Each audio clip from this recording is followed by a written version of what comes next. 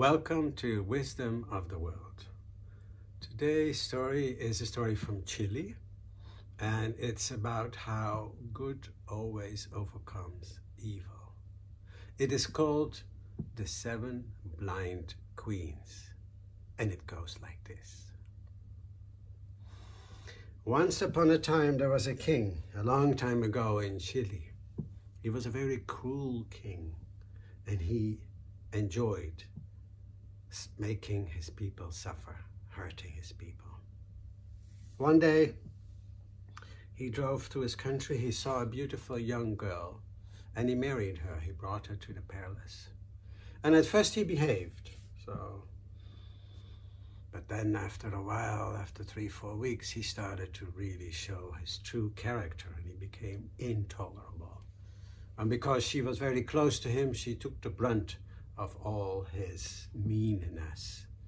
And in the end, he got so angry, he said, "Take her eyes out and put her in the dungeon and only feed her bread and water." After a while, he married a second young queen. She also lasted for about a month and then suffered the same fate. And so did 5 other queens. So those 7 blinded queens lived all in the dungeon in the cellar.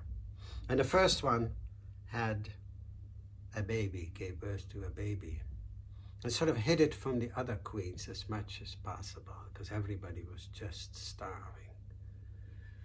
And she took good care of the boy, and especially at night, she taught him whatever she knew.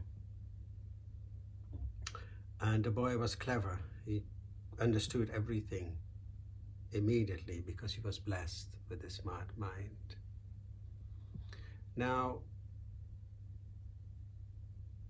at some point, the boy found a key that had somehow been dropped on the floor of the dungeon. And he played with it, and he played with it in the damp wall, and he fiddled with it and actually he made a little hole, and he saw a little light come through. So he kept doing that, and he made the hole so big that actually he could crawl through. And on the other end of the wall was a beautiful, lush garden with lots of flowers and fruit trees, and he collected as much fruit as he could, and he brought it back to his mother. And at that moment, his mother also shared the fruit with all the other queens, and the little boy became the darling of everybody. Every time the boy went out, his mother was worried. He says, "Well, what if somebody finds him and asks him?" And so she told the boy, "If anybody asks you about you, where you're from, etc., you tell him, my home is the world, my father is thunder, my mother is rain. Then they will probably leave you alone." And so for about a year, the boy could play until finally he was caught. And he was caught and he was brought to the king. But actually he found favor with the king. The king also asked him, "Where are you from?" And he gave him the answer, "I'm from the world. My father is thunder, my mother is rain." And the king didn't suspect anything and let the boy be. And as a matter of fact, he liked the boy so much, so he said to the palace staff, "Please take care, put him in nice clothes, give him a room, feed him well." So the boy played around all day in the castle, and he would feed well, and in the evening he would bring all those leftovers back to his mother and all the other queens and fed them.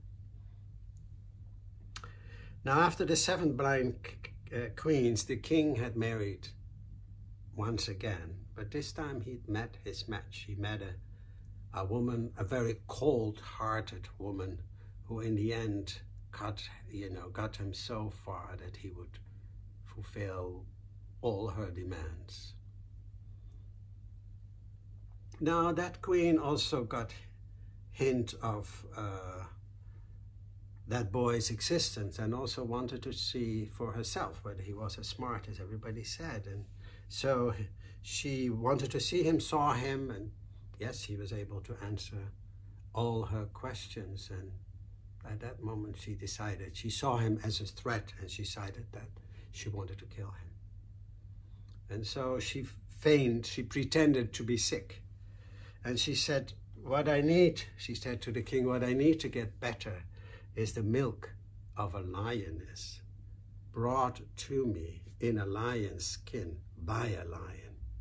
And it must be done by this boy, the little boy. And the boy, the king, who did whatever the queen said, no matter whatever it was, she asked, so he did. And the boy went by his mother, and his mother says, don't worry, the queen wants to get rid of you, but don't worry, you'll be fine as long as you follow my instructions, do exactly what I tell you. And she said, well, go ask the kitchen for some milk, for some bread, and also for a saucepan and a little bit of saucepan, a pan, and a little bit of salt for the seasoning. Then go travel until you come to an open field, and you'll see a big cliff rising from the field and a river right there. And this is where you prepare a milk sop. You put the bread into the milk, and then put a little bit of salt with it and prepare it. And then you just put that there, and then you hide. A lion will come out, eat it, and will ask who has made this for him. That's when you come out and say, this is what I did. And so it happened. The lion came out and saw that milk sop, licked it, liked it, ate it, and then said, who brought this here? And the boy came out of his hiding place and said, lion, sir, it is me who made this. And the lion said to the boy, how can I repay your kindness? And the boy said, well, what I need is, and he told, milk in a lion's skin carried, from a lion is carried in a lion's skin carried by a lion. And the lion said, well, nothing is easier than that. And so he brought a little lion cub, a baby lion who was carrying milk, and he had also a lion's skin.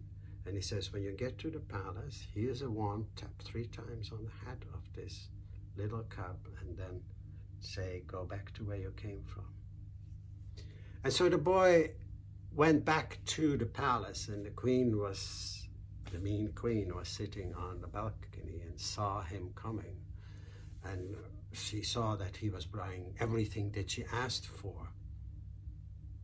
She even more disliked him and decided to kill him even more.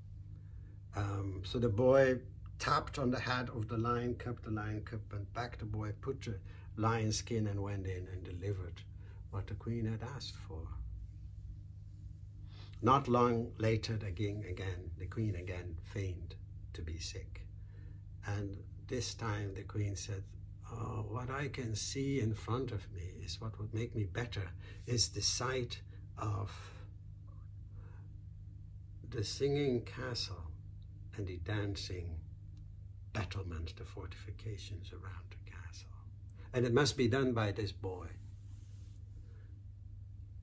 Wow, again the boy went to his mother and said, Mom, this is what the queen wants me to do this time.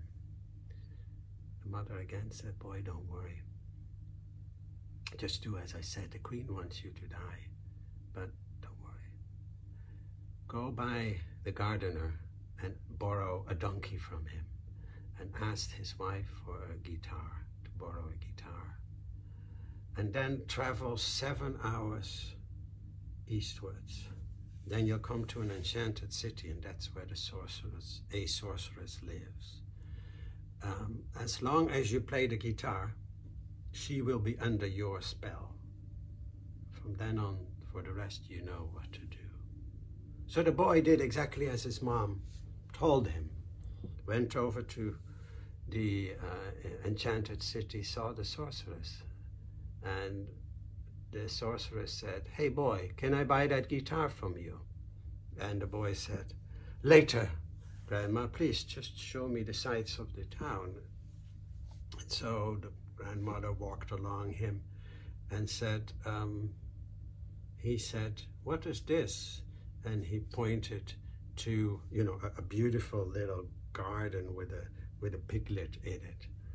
And she said, "Oh, that is the soul of the new queen of your father." And then, "Can I now have the guitar?" And the boy said, "No, no, later." And they kept walking, and something else came, and he says, "What is that?" And it was a beautiful fountain, golden fountain with water. And she says, "Well, that's the water that restores sight. You know, it gives eyes back. People can see again. Can I now have the guitar?" And the boy said, "Later, later, later." And so they kept walking, and then they came to a beautiful place with a diamond. And on that diamond there was a tiny little castle. And he said to her, "What's that?" And he says, "Oh, that is the singing castle and the dancing battlements. Can I have the guitar now?" And he says, "Whoa, in a minute, yeah." And so they kept walking, and then they came past another big garden with all kinds of candles in them, some short, some tall. And he said to her, "What's that?" And she said, "Well, those are the lives of all the subjects, the people in the kingdom." And one was very big, and he says, "Is that one from my father?" And she said, "No, that is mine." Yeah.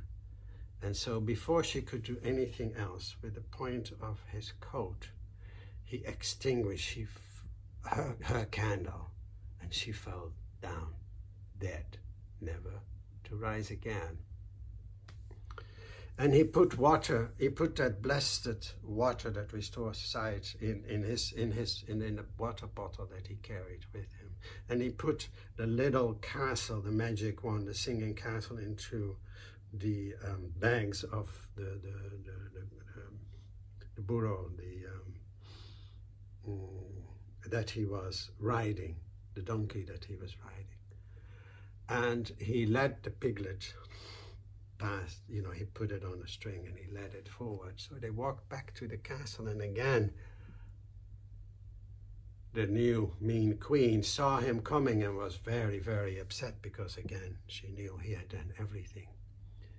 And just as they were approaching the castle, the boy smacked down the little piglet. And that was the soul of the queen, who immediately also drew her last breath and was also dead for forever.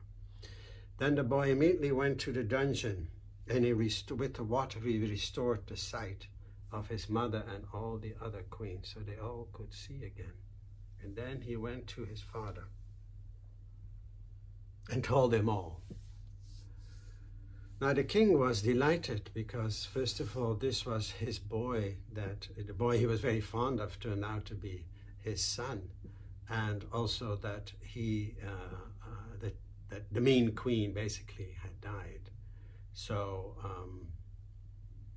I think he learned his lesson. He remarried the boy's mother as the queen, and all the other queens were also married to people of the royal household. Yeah, this is where my story ends, and the wind takes it to the sea.